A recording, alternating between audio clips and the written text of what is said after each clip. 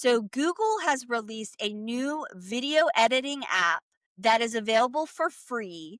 And it does have AI features. Those AI features are available if you are a member of Google Workspace. So what you can do for free, you can record, you can upload media from a slide.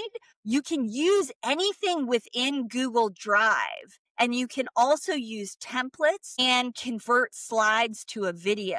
Now, if you do have the paid plan, Google Workspace, you can do things like image to video, you can use AI avatars, and you can do transcript trimming. Now, what I really see here with Google is they are competing. So many companies, tech companies, are releasing video tools and video applications. And, Google is really going hard with their AI features. And those AI features are very much video based.